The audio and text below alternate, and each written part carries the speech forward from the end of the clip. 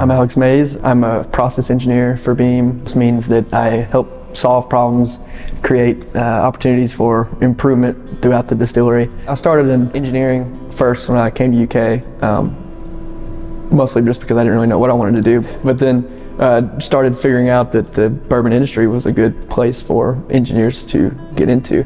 So imagine being an undergrad student and you're in your food science, you're in your chemical engineering degree, you're in your business degree, you're kind of finding through there, and then you get a chance to go down to the Fred B. No distillery and work with Fred No and the whole team down there, cutting your teeth on learning everything that happens day to day in the distillery. Getting the exposure to the way the industry works, the common types of problems that they see in bourbon, or learning about engineering from a textbook is still very different from how it's actually applied.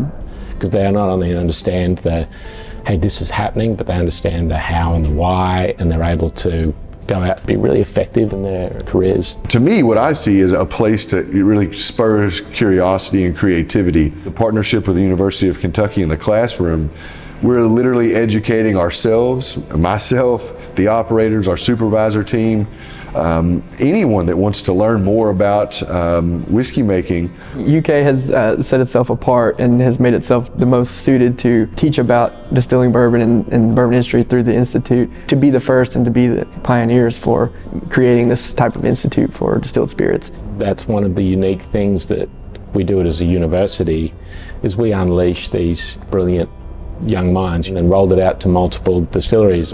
Again, I think it just helps people raise the bar for themselves, right? As they come in, they feel accountable to ensure that they're upholding the legacy. So I take great pride in contributing my part to the industry. The bourbon industry has been great for Kentucky. It's had a lot of amazing jobs for a lot of great people. Being able to play a role in that and work here as an engineer, it's been awesome, and I'm super thankful for this opportunity.